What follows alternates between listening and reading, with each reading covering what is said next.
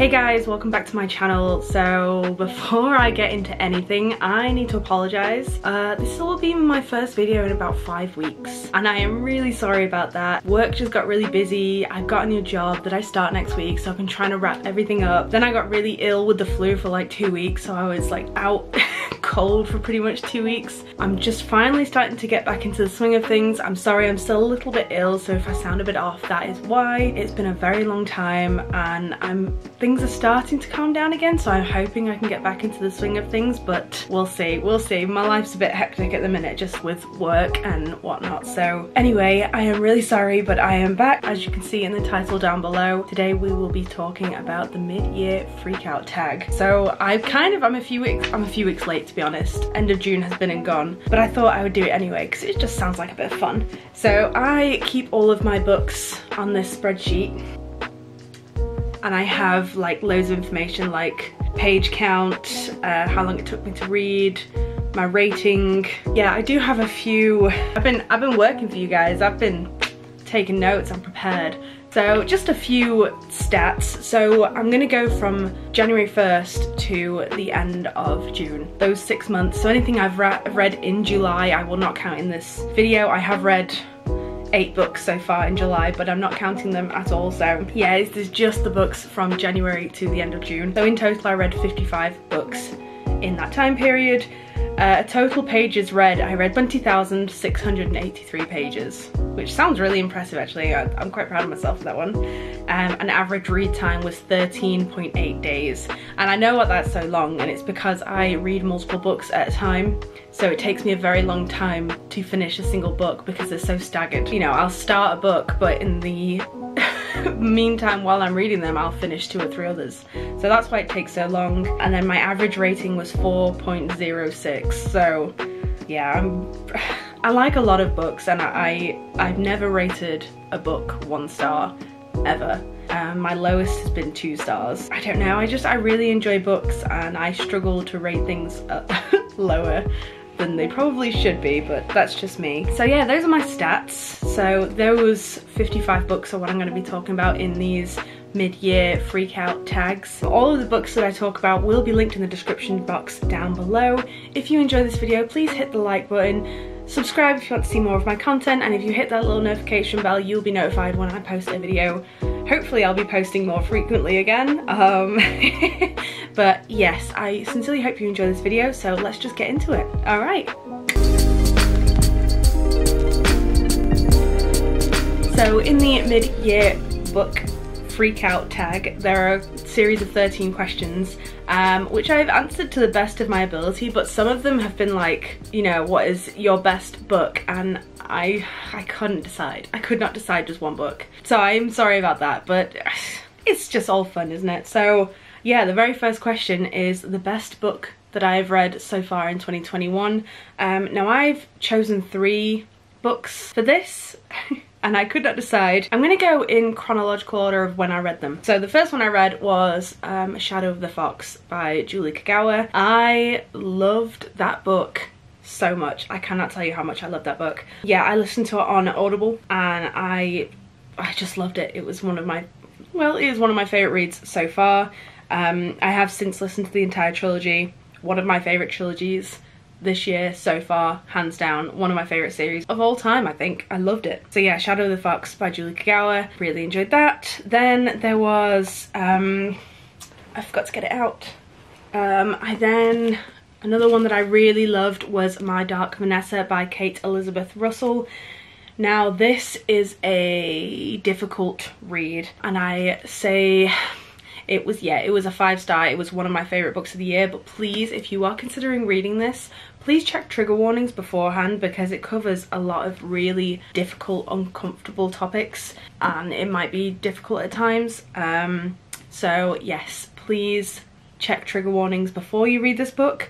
But that being said, if you are comfortable with those trigger warnings, please read this book. It was so beautiful and heart-wrenching, and follows the story of young Vanessa, who is a 14-year-old girl who starts in a new school, and in her new school is an English teacher who I think he's mid-40s. I can't remember his age specifically. I think he was 46. And it follows a story of him grooming Vanessa. Now, it is, like I said, a very difficult read, but if you are willing and comfortable to read a book about a middle-aged man grooming a 14-year-old girl, it's fantastic. It is beautiful. It's cut between the storyline of Vanessa as a young girl and then Vanessa as a mid-30-year-old woman, and it's just showing the effects of the grooming and what happened to her in her childhood, and kind of explaining the processes of what's gone through her mind due to that. Yeah, it's really eye-opening as well, because a lot of people who have been groomed don't realise it,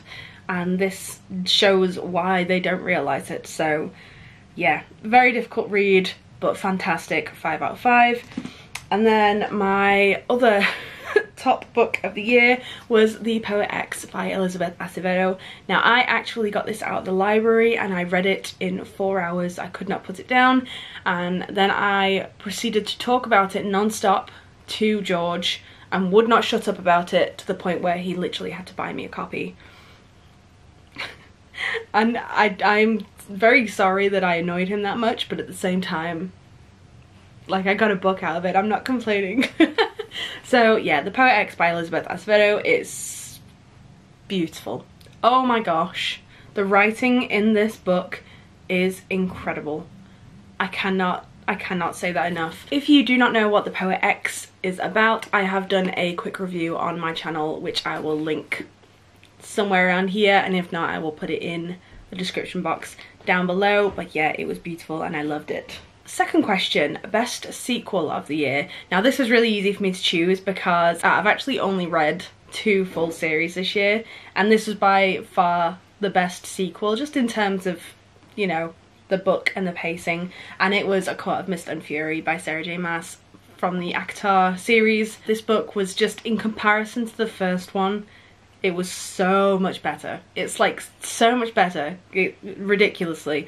So A Court of Mist and Fury, that was my best sequel of 2021. ACOTAR was not my favourite series though of the year so far. That was Shadow of the Fox. This was, yeah, the best sequel, just because in comparison to the first, this was way better. So yes.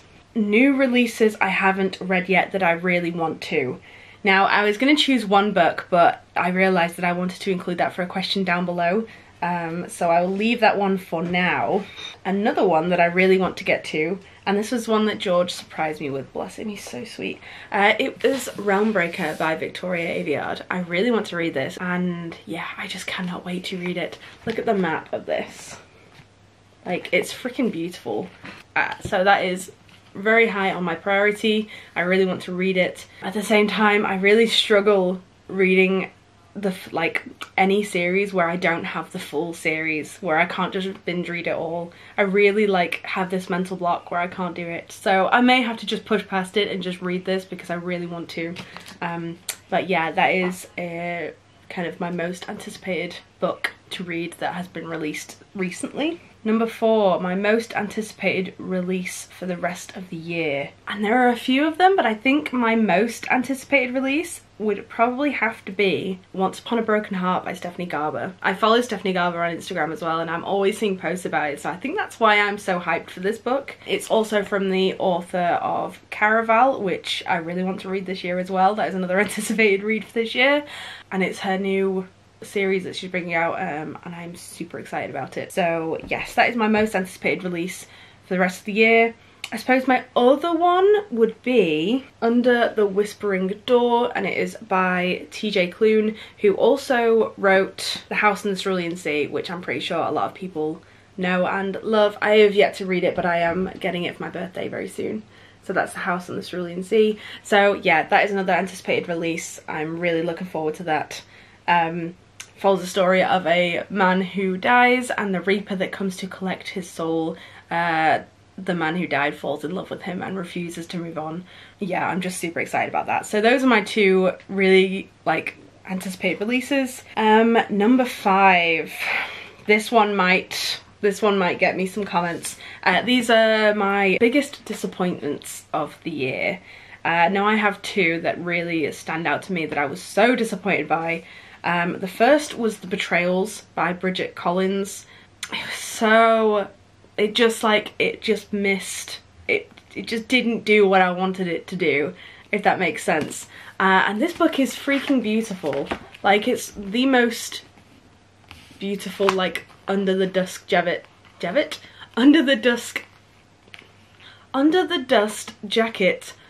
artwork. Why did I struggle so much with that? Yeah, but look at that. Like, it's beautiful, and the premise sounded amazing. It really sounded, it just didn't work for me. I gave it 2 out of 5, which again, like I was saying before, was the lowest I've ever rated books. I just wanted it to be so much more than it was. It was really slow paced, just boring.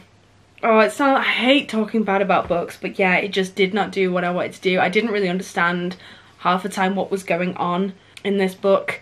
The only thing that I enjoyed was a slight romance, I suppose, and it also had a pretty good twist in the middle, which I did not see coming at all, but that was the only kind of thing that was like, yeah, okay, I'll give it 2 stars.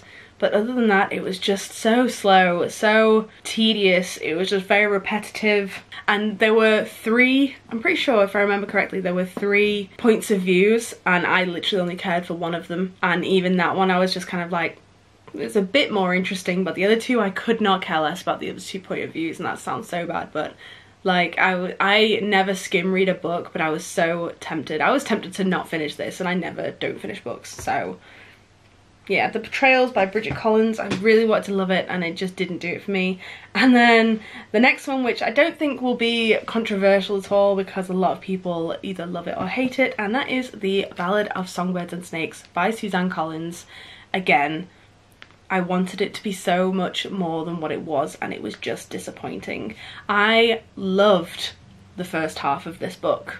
Loved it. It was so good seeing like the beginnings of the Hunger Games, how it was kind of brought about, how different it was as well compared to what it is in the Hunger Games that we know and love.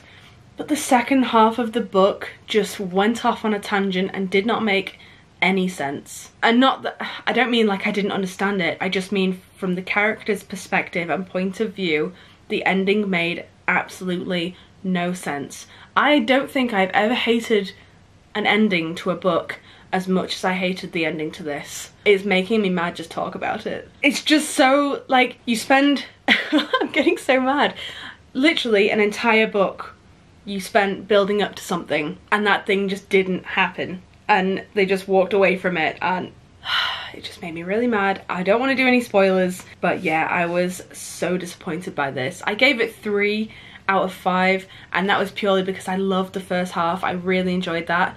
But I just think if it just stopped halfway through, would have been great. Second half, I don't know what happened there. I hate talking badly about books, and I am sorry, but yeah, George is gonna kill me for this as well because he really enjoyed this book. I'm sorry, George, I love you. But yeah, that is another big disappointment of this year. Biggest surprise, my biggest surprise of the year was The Shadow of the Fox trilogy by Julie Kagawa. I loved this series, and I had no expectations of it beforehand. I think it was the biggest surprise because I hadn't heard anyone mention it on TikTok, Bookstagram, like at all, and the only place I heard about it was on Chloe's books here on YouTube, and she mentioned that she listened to the audiobook and it was really good. And I, at the time, was looking for new audiobooks to branch out into, especially fantasy audiobook. And yeah, she mentioned Shadow of the Fox, and it ended up being my favourite book of the year so far, and also one of my favourite series I've ever read in my life. I loved it so much. Yeah, I'm definitely gonna have to buy physical copies. I have bought the first book on Kindle as well, just because I loved it so much. My biggest surprise of the year was The Shadow of the Fox trilogy. I keep bringing it up, I keep talking about it, but it's so good. My favourite new author would probably be Elizabeth Acevedo. Yeah, I am on my 3rd book of her works this year. I read The Fire on High. I gave that 4 stars. I didn't enjoy it as much as The Poet X. I love the Poet-X. And I'm also currently reading Clap When You Land, and I'm really enjoying this so far, but I'm only about 100 pages in, so I can't say whether I'm going to love it or not, but it's really good. This is also written poetry style, so yeah, I think she's my new favourite author of this year. Either that or Julie Kagawa. Shock horror. I wish I could show you. I literally have books everywhere. Okay, so my newest fictional crush. Now I really struggled with this one because I don't really get that way about, like, you know, fictional crushes in books, and if I do, it's never like, I like emotional connection, I like stability. I sound so old.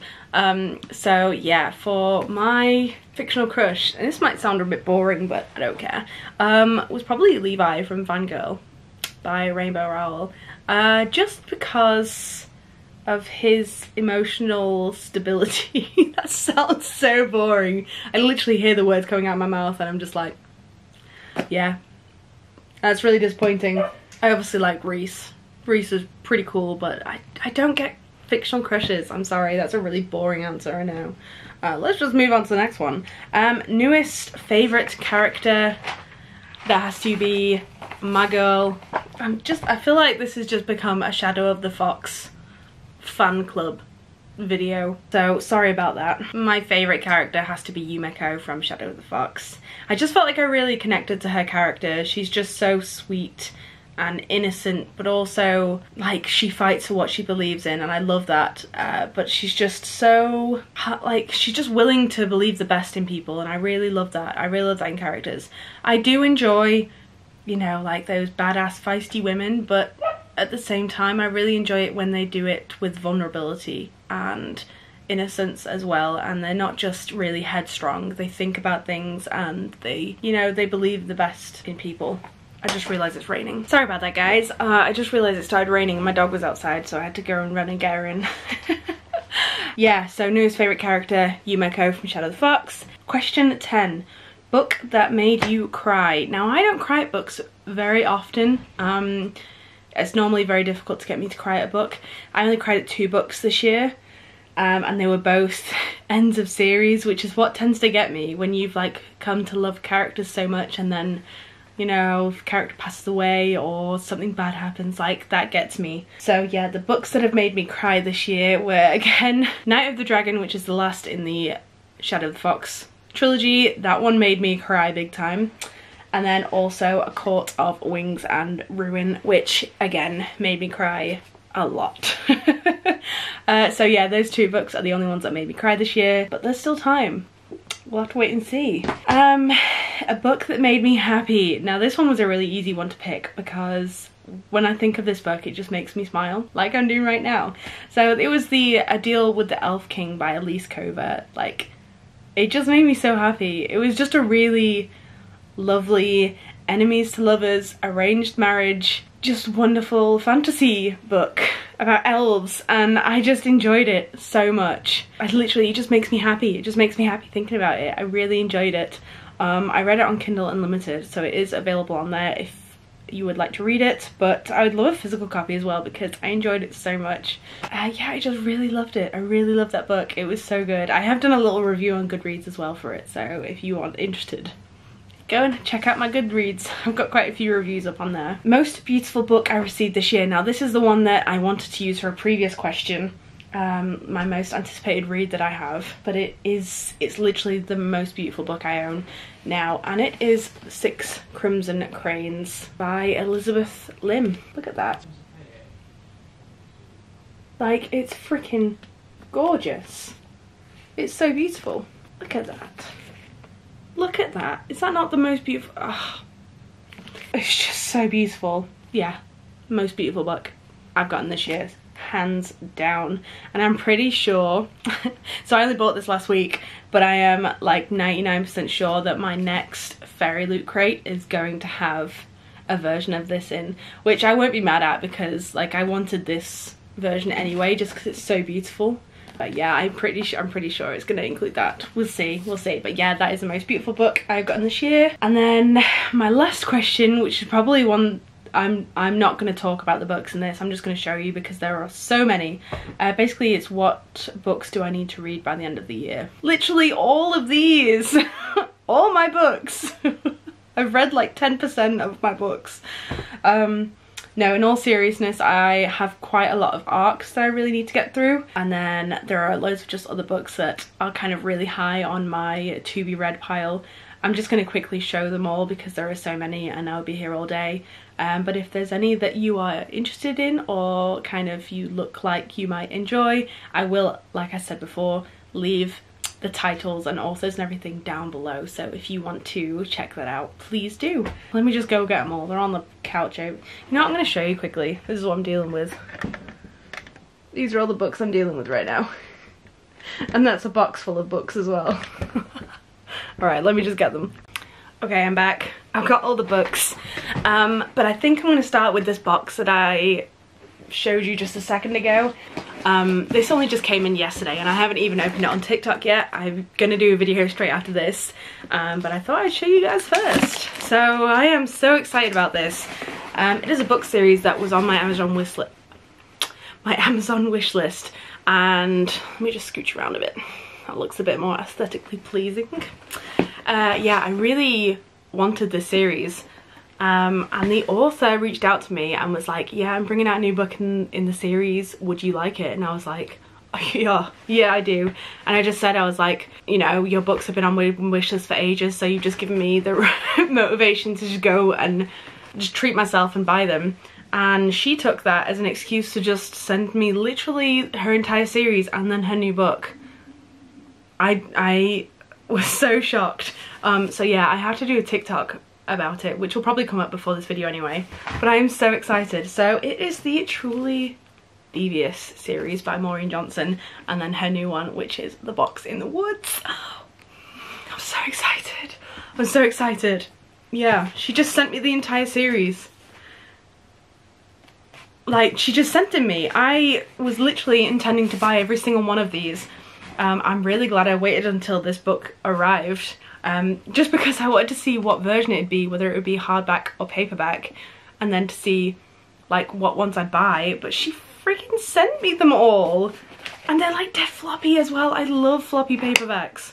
Yeah, so they're currently top of my reading list. I cannot wait to read them. Oh my word, I'm so excited, and it's so generous.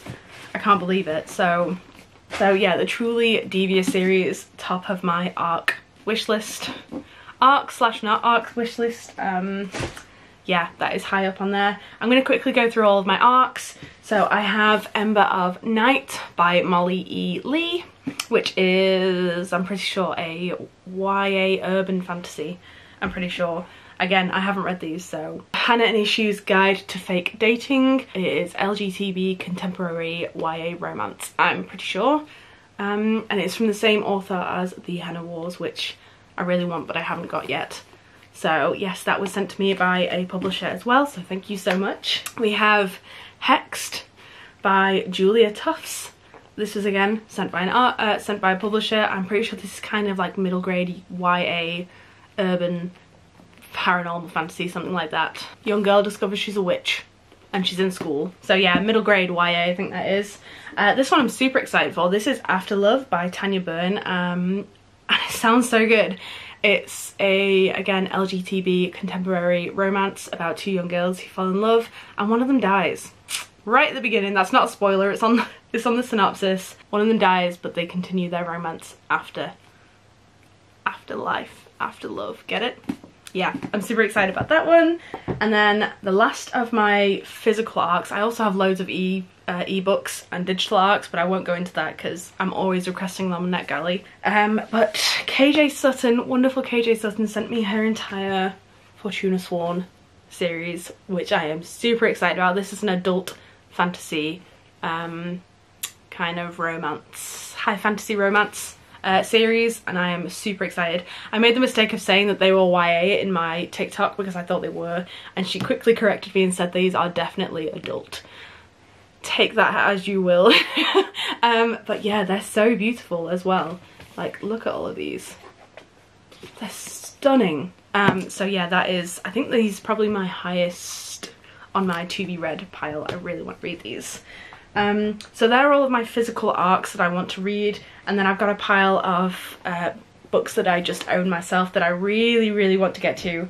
So I'll just talk about them quickly. So one of the top of my list is The Priory of the Orange Tree by Samantha Shannon. I will be reading this month, if not next month.